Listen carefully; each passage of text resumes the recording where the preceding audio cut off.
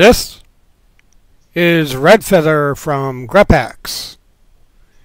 In this Kdenlive video, we will be showing you how to put a wave in your logo using an effect called distort. As you may have noticed, I put the Kdenlive wave into various size logos, but the settings are the same for each.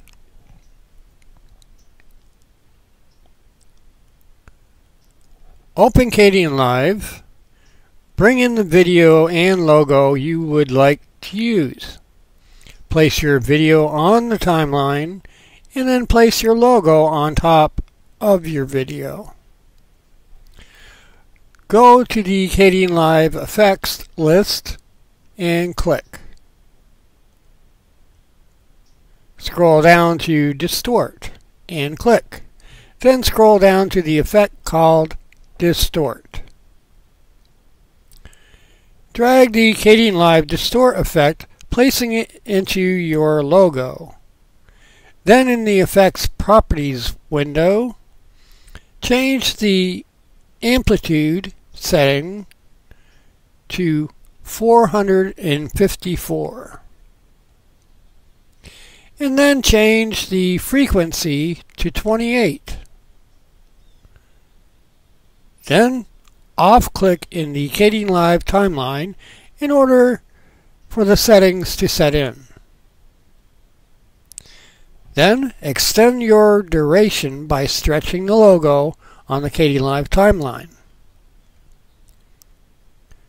Now give it a playback. I hope you have enjoyed this Kdenlive video and found it helpful in some fashion. And if so, then why not give this video a like? And while you're at it, why not become a subscriber? And ring that bell in order to receive notifications your way of newly released videos. I mean, after all, it is free. The intro and extro of this video has been provided by none other than Alex Abayu1 from his YouTube channel. Thank you in advance. I am out.